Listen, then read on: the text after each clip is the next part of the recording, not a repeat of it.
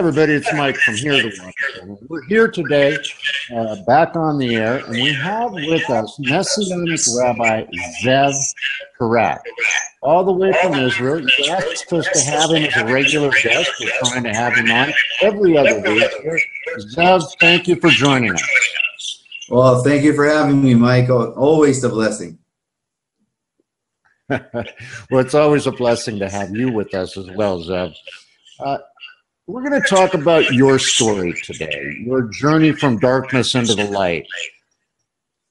I mean, it's an amazing journey. You were raised to become a rabbi, and now you're a messianic rabbi preaching the gospel on the streets of Israel. Talk to me about that, Zev, and how your journey came about. Well, you know, I grew up in an Orthodox family, a family of rabbis. My father, great-grandfather, and ancestors were all rabbis. My great-grandfather was a dayan, which basically means a judge of a rabbi. You think about Judas being paid 30 pieces of silver in the book of Matthew, chapter 26, verse 15. Think about those are my family members that were the judges of the rabbis. And my whole life, from the time I could remember, I was always told that I'm going to be a rabbi. I'll never forget the time I was in first grade, Mike, and the teacher asked everybody, what do you want to be when you get older? One person said a driver, another one said a doctor. I always said rabbi. I was just brainwashed that I'm going to be a rabbi, and that's the way I grew up, thinking that I'm going to continue the family tradition. Praise God, praise Yeshua, that he opened my eyes, and I can sit here today with you and proclaim his mighty name, that he broke up that generational curse. But I grew up, my father was a rabbi that had two positions. He had one position in Israel and another position in America and California. That's where I picked up my my English from. But and we used to travel twice a year to the United States and twice a year or 3 times a year to Israel. So I was half here, half there. And I used to go to rabbinic school, so it wasn't a problem. And I remember my father, he was also the principal of the school and also the head rabbi. And I was a student in that school till junior high. And I can tell you that everybody thought I have some kind of a special privilege. But on the contrary, my father wanted to make me as the example. So I had a very, very difficult time being in that school. Eventually what happened, my father passed away. And by his request was buried in a rabbinic cemetery in Bnei Brak, Israel. Bnei Brak is located 15-20 minutes from Tel Aviv. It's a very religious city. It's isolated. That's where I grew up from. That's where my grandfather was from. And my grandfather, Rabbi Pinchas Porat, became like a father to me. And I remember I wanted to go to the Israeli army. And my grandfather said, you're not going to the army. And you have to ask the question, in Israel, you have to go to the army. If you're healthy at age 18, 19, you're required to go to the Israeli army. But one thing I want to bring out for the viewers, that in Israel, the Sanhedrin are over the government. Nothing's changed in 2,000 years. They have the last call. And I remember just begging my grandfather to go, and he said, you know what, if you want to go to the Israeli army, I will organize you to get drafted to the army, but you have to continue to study your rabbinic studies and become an authorized Sanhedrin rabbi in Israel. I remember that I got released from the army twice a week. I graduated from rabbinic school in Ponovich rabbinic school in Bnei Brak after 2 years, received an authorized certificate that I'm an authorized rabbi. And after 3 years got, finished the Israeli army. I shaved off my beard. I took off my black Orthodox clothes, and I started drifting away from being a Orthodox Jew. My grandfather wasn't with me 24 hours a day, so I used to go to his house. I used to take off my yarmulke, which is the head covering. And as soon as I left his house, I took off the yarmulke. And slowly, I started to drift away from being an Orthodox Jew. I certainly didn't want to be a rabbi, because from the time I was very small, Mike, I was always told that I have a special relationship with the God of Abraham, Isaac, and Jacob. But I never felt that relationship, Mike. All I felt was bondage and religion, what you can eat, what you can wear, how you can dress. And I didn't want it. I was just forced into doing it. And I would say I had an outburst of sin after the army. I started to everything I wasn't allowed to do as an Orthodox Jew, I began to do. I began drinking. I began going to pubs. I began getting drunk. I remember that one time I got so drunk in a pub, I got into so many fights. The police came over. I remember I beat up the police, and the police took me to the judge, and the judge asked me, he looks at me and he says, "Do you regret what you did?" And I looked at the judge and I said, "Take off my handcuffs and I'll beat you up too." And I believe, Mike, I didn't go to jail for 4 years in Israel for two reasons. Number one, the grandson of a Sanhedrin rabbi didn't need to be all over the newspaper. And number two, God had a calling on my life. So I know that my grandfather called the chief policeman of Israel and he said, "Get my grandson out of jail." And somehow he cleaned up the mess, and I was set free. I then obtained a job working in an insurance company, and then I went to work in a hotel as an extra job because I had a quest, because I decided that the reason I'm not happy is because I don't have enough money. I need a bigger car. I need a bigger house. I need some diamonds, and then I'll be happy. And in that quest for more money, when I went to work as an extra job in a hotel, one day, a group from China walks into that hotel, Mike, with my wife, with my future wife, Lynn. And God was going to use that situation. And I remember that my wife, Lynn, she stayed in Israel, and the group went back to China. Now, they came for a food exhibition. My wife was, Lynn was totally from a Buddha background. She was a religious woman. I was an Orthodox Jew, ex-Orthodox Jew. And just this connection over here, you have to know it's something supernatural, because a ex-Orthodox Jew that's a grandson of a Sanhedrin rabbi doesn't marry a Gentile. It's impossible. So you have to know it's something from God. And I remember, to make a long story short, we got married after 10 months. And she obtained an ID card, which is something supernatural because it's a long process in Israel, but the process went very fast for us. And I wasn't happy. And I want to give you a picture of what our house was like in Israel at that time. On one corner of the house, we had rabbi pictures everywhere. Because, you know, although I was a secular Jew already, I wasn't Orthodox, I still had the culture. You have rabbi pictures, you want to do the Shabbat meal and everything, it's in the culture. And Lynn, she had a Buddha doll, a big Buddha statue. And 5 times a day, she would bow down to that Buddha doll and light incense. I could tell you our house was spiritual darkness. And I remember that I had enough. I didn't want to hear anything about God. I wasn't happy, Mike. And I said, I know where I'm going to find happiness. I'm going to the internet. And the internet was quite new at that time. And I was in a very, very sinful chat room in the internet. And right there in that chat room, a man from California by the name of Todd found out that I'm from Israel, and he started to preach the gospel to me. And I can tell you, Mike, I told him, I said, look, I came here to run away from God. I don't want to hear anything about God. And I'm Jewish. I don't want to hear anything about the New Testament. New Testament, leave me alone. Well, God sent the right person, because this man, Todd, could preach the gospel, Jesus, Yeshua from the Old Testament. You know, when God has a calling in your life, he'll find you wherever you are. You can't run away from God. He'll find you on the internet. He'll find you in a bus. He'll find you in the post office. Adam and Eve tried to hide from God. You can't hide from God. God will find you wherever you are. And this man, Todd, was witnessing to me on the internet for 4 years, almost on a daily basis. And you have to ask yourself, if somebody is witnessing to you and you don't want to hear him, there's 2 things you need to do. It's called block and delete. And you know how many times I tried to do that, Mike? One time the computer screen just went out. Another time the light bulb went boom. You can't run away from God. And for 4 years, almost on a daily basis, this man was preaching the gospel to me. And after 2 years, something happened. God started to wake me up at 3 o'clock in the morning. I couldn't sleep. The Bible verses that he was speaking to me about were driving me up the wall. Isaiah 53, Micah 5:2, Jeremiah 23, and the enemy attacked me. If you people are praying for Israel, you want to know what to pray about, you pray about strong spiritual warfare.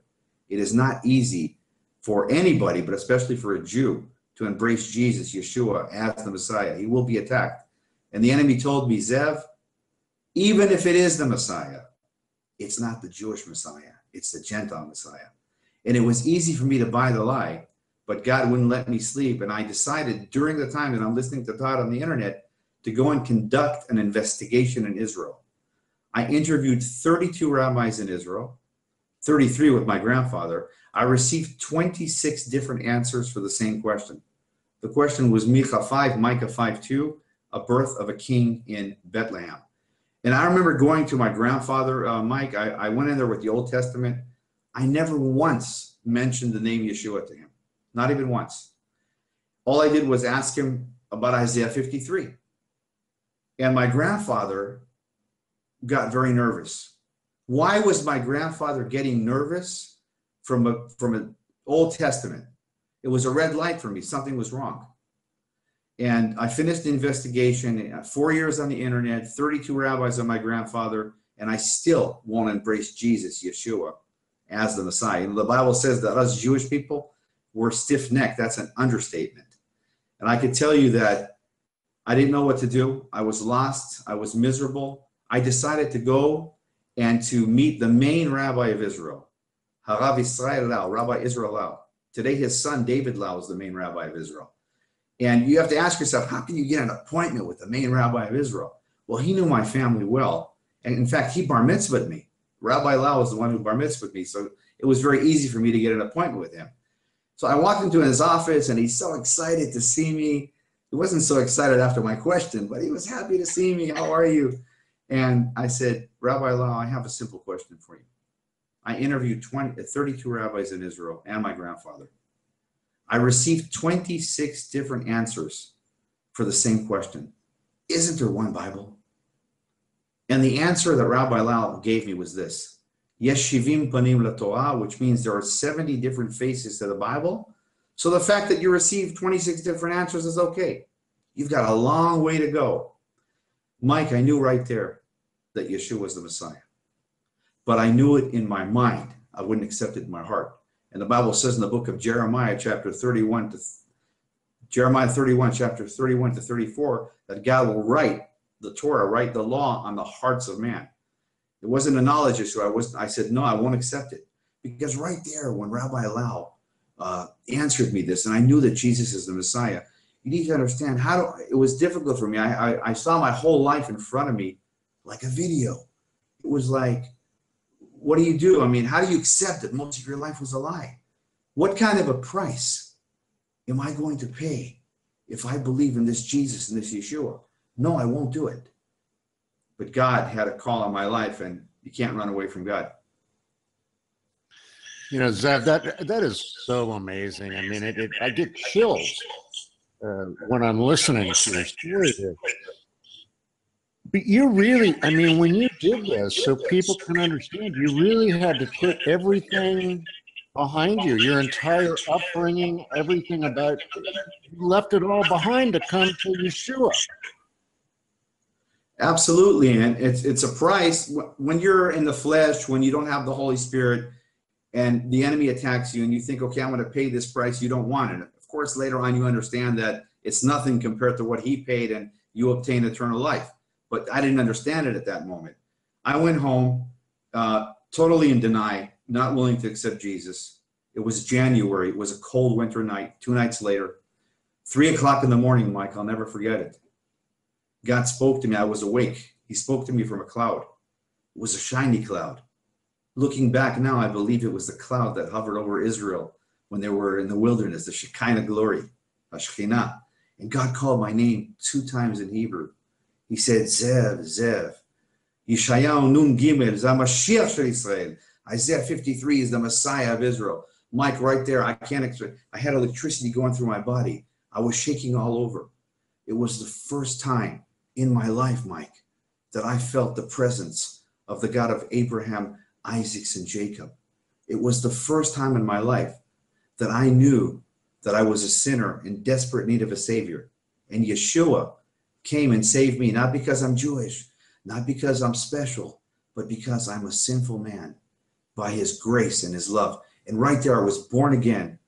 I had the fire of the Holy Spirit. They say a new believer has the fire. I don't know. I'm an old believer and I still have the fire. Praise God. I hope that fire never dies off. And I remember I immediately woke up my wife, Lynn, and I said, Lynn, God spoke to me. I know who the Messiah is. And she said, go back to bed. It's the guy from the internet brainwashing you. Now, you know, you know, Mike, it took me 4 years to embrace Jesus, Yeshua, as the Messiah. Lynn is Chinese. Praise God, she didn't need 4 years. I preached the gospel to her. And 1 week later, she accepted Jesus, Yeshua, as her personal savior. And immediately, Mike, I took down all those rabbi pictures from the wall. We took that big fat Buddha doll, we smashed it in the name of Yeshua. And we cut off all generational curses. And the dark house in Israel became a house of the one new man, Ephesians 2:15. And it was just amazing. I have a menorah behind me, and it always reminds me of that Shekinah glory that we had. And I was excited. I wanted to tell every Jew and every Arab, everybody, that Yeshua, Jesus, is the Messiah. And who do you start with? You start with your own family. I called my mom up. I said, Mom, I know who the Messiah is. And she said, who? I said, Yeshua, Jesus. You know, when my mom heard that name, she lost her mind. She said, Zev, your father is twisting and turning in the grave for what you have done.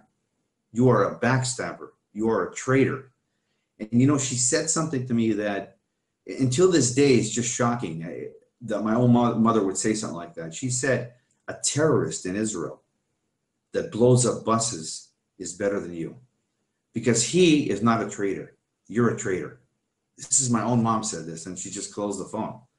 I then moved on to my grandfather, the head of the Sanhedrin in Israel, in Bnei Brak. I walked into my grandfather's house, and he was 86 years old. And I said, Grandfather, do you remember a few months ago I showed you in the Bible some Bible verses? And he said, yes. I said, I know who they are. He said, who? I said, Yeshua. When my grandfather heard the name of Yeshua, he wasn't my grandfather anymore. This 86-year-old man stood up. He had the power of a man 30. I'll never forget it. He had a glass window behind him, Mike. He opened the glass window. There was like China silverware there. And he started to throw plates at me. And he was just screaming, Goy, Goy. Goy means Gentile, Gentile. And you know what? I couldn't move. And it wasn't the physical pain, Mike. It was a spiritual pain. And I can tell you that it was only after I just left his house, and only when I left the house did I realize that my whole shirt is full of blood, people told me. And I had to go to the hospital. I got sewed up, and I don't know if you can see it here on the camera, but I've got like a little scar here on my forehead from one of the plates that hit me. I never saw my grandfather again, Mike. I had one opportunity to call him, and when I called him, this is what he said. He said, don't you ever call this family again. You are a traitor until you deny the name of Yeshua HaMashiach. And I told my grandfather, I will never deny the name of Yeshua. Now remember, I have one sister in Israel. She's 8 years younger than me. She's Orthodox, and of course, the granddaughter of a family of rabbis will marry a rabbi. So of course, her husband, rabbi, is a rabbi as well. He makes mezuzot. Those are like the on the lintels of the doorpost. They have the blessing, the Shema. So this is what he makes. The word of God is not kosher. It needs a rabbi to sign it. So this is what he does. And I had one opportunity to speak to them. They had 7 kids at that time, Mike. And I went over to their house in Rehovot, and I shared Psalms 2. Psalms 2 is a very powerful messianic chapter. It deals with God and his Messiah, his anointed. It shows the deity, that Yeshua is God. It says, kiss the Son in Psalms 2, verse 12. And I remember I showed this to Rabbi Avi and my sister Sigal, and this is what he said.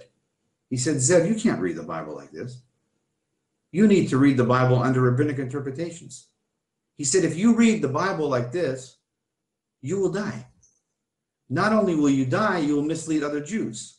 You see, Jews usually read the Bible through rabbinic interpretations. And in a way, he was right. because in every lie there's a little bit of truth. If you read Psalms 2, you will die, but you'll be born again through Yeshua HaMashiach. And I left her home. I never again saw my 7 nephews, never saw my sister. And in fact, if you go to Israel today and you contact my sister and you ask her, where is Zev, where's your brother? She doesn't say that I'm a believer in Yeshua. She says that my brother died. He passed away. And I've never seen her again. It's for years. I just pray for them, and that's it. In fact, they went to the rabbinic courts in Jerusalem to get a subpoena, to subpoena me to court, so I can't get within 100 meters to their house. They were so scared that their children would hear about Jesus, about Yeshua, that they went and indicted me and wanted to get me an injunction against me in the rabbinic courts. Well, I never went to the rabbinic courts. I wrote the rabbis back a letter. I said, I'm not coming to your court because I'm not under your law. I'm under Yeshua's law. They would crucify me either way. I mean, Jesus said if they did it to me, they'll do it to you. And I remember I told you I worked for this very good job. I was working for a medical company and insurance medical company. I managed 37 workers. I had 5 times more of the average salary. I had a new car every year. All my bills were paid for, and it was a dream job. And for the first 2 years of being a new believer in Jesus, in Yeshua, every day at 5 o'clock, I would just go out and start preaching the gospel. And after 2 years of doing this, I get called in by the CEO of the company. And he says, Zev, I've been hearing bad things about you. You've been sharing about this guy, Jesus. And I told him, his name was Rafi. I said, Rafi, I don't share about Jesus, Yeshua at work. I share after work. And he says, I won't have it. And he says, and I said, are you asking me to deny the name of Yeshua? And he said, yes. And, I'm not going to do it here, but he banged on the table and he said, you are fired. You are to go back to your office. You are to clear your desk. You are to return your car keys. You're not getting a salary. You're not getting compensation. And Mike, I was a new believer, only 2 years. I was angry.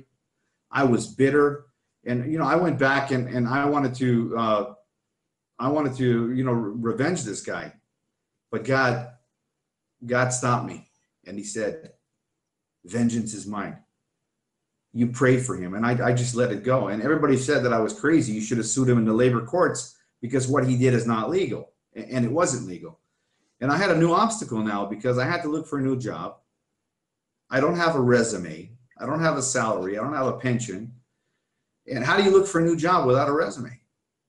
And so every place that I went to look for a new job, I wrote on my application that I was fired because I believe in Jesus, in Yeshua, and I'm qualified for this job, and I'm willing to work for 6 days for free. And if I'm not qualified, don't hire me. And everybody said, we'll call you. But no one ever called, Mike. And I went from one man power company to another man power company to another man power company. And eventually what happened, Lynn, she barely knew any Hebrew. At that time, she was working just a little bit as a cook. And most of my savings were stuck in that company. I had a lot of money there because the company saves the money for you. They've got like this, special saving account, and they're holding all my money. And the little money that I have was being eaten up during those 11 months. And I couldn't go to Social Security in Israel because under Israeli law, when you get fired from a job, you have to have a note from your employee. And if you don't have a note from your employer, you're not eligible to get any money from the government. So I couldn't get any money from the government.